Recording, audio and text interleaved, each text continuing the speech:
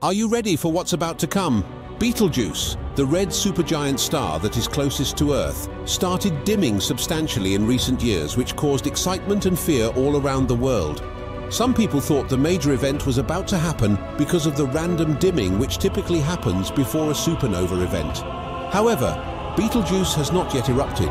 Since then, this prominent star in Orion, Hunter's constellation, has recovered brightness, dimmed, brightened, and appears to be now transitioning back to a less active condition. Betelgeuse is surely nearing the end of its lifespan, and it has scientists worried about just how big of an explosion it will let off once it finally decides to end it all. How close are we to seeing Betelgeuse undergo a supernova? And is its explosion going to take Earth with it? Let's find out in this episode of Voyager. Orion is one of the most recognizable constellations in the night sky, along with the Great Bear and the Southern Cross. It has two first-magnitude stars, Rigel and Betelgeuse, officially known as Beta and Alpha Orionis, and is both brighter and bigger than the Bear and the Cross. Astronomers have determined, after examining data from NASA's Hubble Space Telescope and a number of other observatories, that the bright red supergiant star Betelgeuse physically blew its top in 2019. Betelgeuse created a massive surface mass ejection, SME, and lost a significant portion of its visible surface. This is a behavior in a star that has never before been observed. A coronal mass ejection, CME, which occurs frequently on our Sun, is a process wherein a portion of the Sun's flimsy outer atmosphere, the corona, is blown away.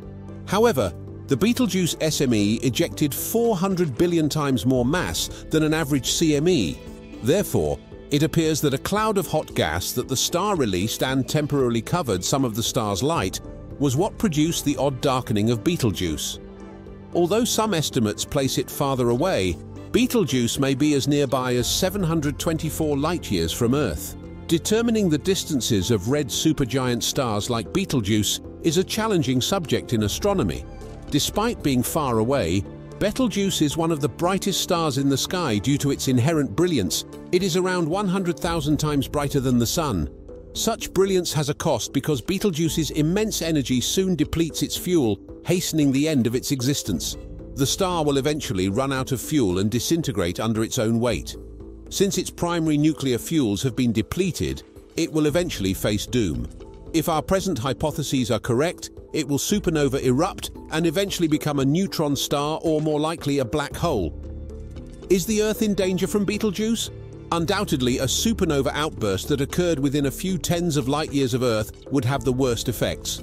When a supernova explodes, it can produce light equivalent to a whole galaxy. So if one of our close neighbors like Alpha Centauri decided to act in this way, we couldn't ignore it. It wouldn't matter if it shone as brightly as the moon, because it would be bathing us in a radiation of all kinds, but it would. Since 1604, we have not observed a supernova in our galaxy. Nevertheless, in 1987, one erupted in the Large Cloud of Magellan, with effects that were plainly discernible even at a distance of 169,000 light-years. Although there was no risk, it is fortunate that the large cloud is so far away. The danger zone around a typical supernova is an interesting concept to work with. What would occur if a supernova exploded nearby? Supernovae are not the largest explosions in the universe, and they appear nearly insignificant in comparison to gamma-ray bursters. But that is a very different matter. Supernovas are bad news. They have the power to destroy biospheres and cover worlds with lethal radiation. The ozone layer of a planet can be destroyed by a particular kind of supernova years after the explosion, according to a recent study which adds a new potential danger. Giant stars can briefly attain some of the highest luminosities in the universe when they explode in large explosions known as supernovas. The brightness from hundreds of billions of stars combined can be eclipsed by a single supernova. Will Earth be destroyed by a Betelgeuse supernova? The star will be the second brightest object in our sky after the Sun when it goes supernova, despite being over Betelgeuse light-years away from us. Betelgeuse, which shines brighter than a full moon, will be visible during the day. It will be so dazzling for a few weeks at the height of the explosion that shadows will be cast even in the dead of darkness. Despite its terrifying brilliance, a supernova's visible light emission only makes up a very small amount of its total energy production. Furthermore, while exposure to high levels of visible light may result in blindness, it doesn't generally have many other detrimental impacts. The high-energy radiation linked to the supernova, which typically takes the form of X-rays and gamma rays, is more concerning. High-energy radiation has the ability to catalyze oxygen, removing the ozone layer that shields the Earth. Without the ozone layer, life on Earth's surface would be subjected to the full force of the sun's UV radiation, which could result in an extinction event. Within the initial few seconds of a supernova, a radiation blast occurs, but a greater threat emerges afterward. Eventually, hundreds or millions of years later, cosmic rays, which are subatomic particles accelerated to almost the speed of light, erupt from the maelstrom. They can also shred ozone layers and cover a planet's surface with deadly radiation, in addition to carrying a sizable portion of the total supernova energy with them. Such occurrences might have occurred in the past. Significant levels of iron-60, a radioactive isotope of iron created only in supernovas, are found in deep-sea cores and lunar regolith, according to analysis. Iron-60 is a sign that Earth was recently struck by supernova ejecta, possibly within the last few million years. Astronomers have previously determined that we are pretty safe. There are no close supernova candidates that can endanger life on Earth based on the dangers posed by gamma rays and cosmic rays. But astronomers have discovered a fresh possible risk. A specific type of supernova has the potential to emit deadly radiation that is additional, long-range, and dangerous to worlds like Earth. When a star nearing the end of its life is surrounded by a substantial disk of material, a specific class of supernova arises. A shockwave arises after the initial supernova explosion and strikes that disk. The shockwave causes the disk to become extremely hot, which in turn leads the disk to generate a lot of X-ray radiation. This radiation has a high energy density and a very long range of travel.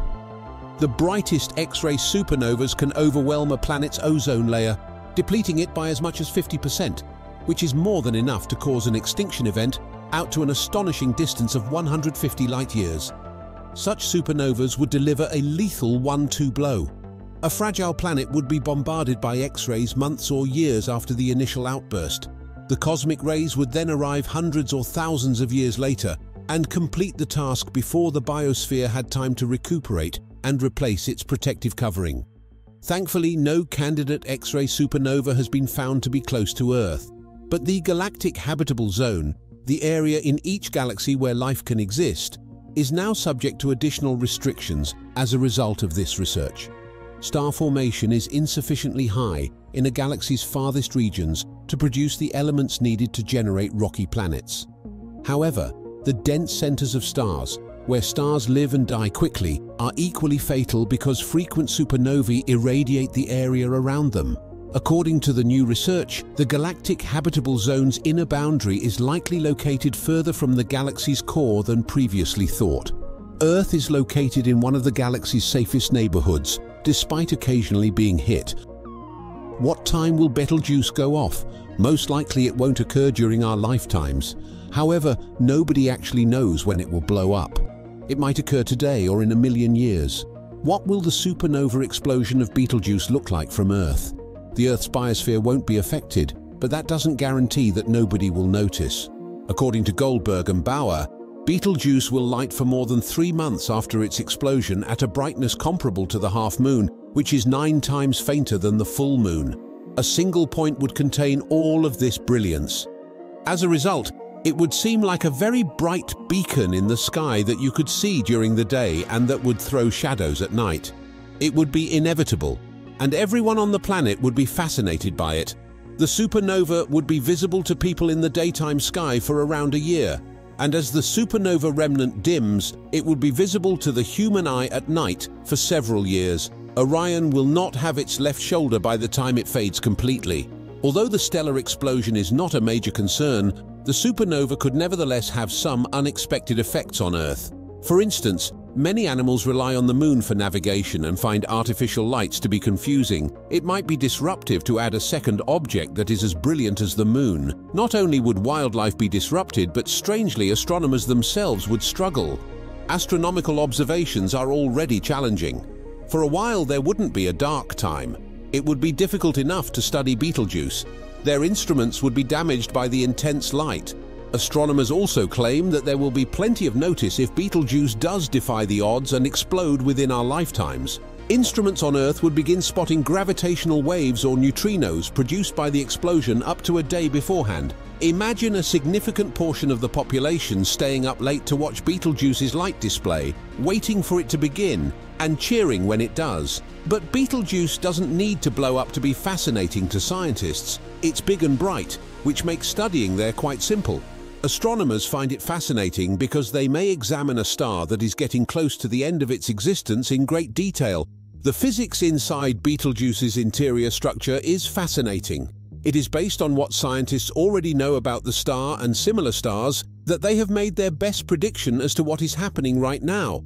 That study indicates that Betelgeuse's brightness may be altering for a variety of causes. Some astronomers even think that multiple dimming mechanisms may be in action simultaneously. Near the conclusion of their lives, red supergiant stars begin to swell and form expanding envelopes of gas and dust as their nuclear fuel runs out, and the star's brilliance increases as its envelope expands. But a star like Betelgeuse can dim and brighten in other ways as well. Additionally, red supergiant stars have vast convective cells on their surfaces that are similar to much larger variations of those on our Sun, and are where hot material rises from the star's interior due to turbulence. A portion of that material violently explodes into space as it reaches the surface, creating a massive radioactive belch that can momentarily alter the brightness of the object. And the dimming of Betelgeuse might even be a sign that it's going to blow up. Usually, as material emerges from the surface of a dying star, it collides, making the star shine brighter. It's also possible that this substance is shrouding the star, which would make it fainter. Regardless of its underlying origin, the peculiar behavior should ultimately reveal fresh information about red supergiant stars' final moments. And everyone on Earth will be in the front row. In conclusion, Betelgeuse will eventually erupt as a supernova. If and when it does erupt, it will appear bright enough to us on Earth to glow during the day. Thanks for watching another episode of Voyager. While you're still here, make sure to click the video on your screen for more mind-blowing videos about space.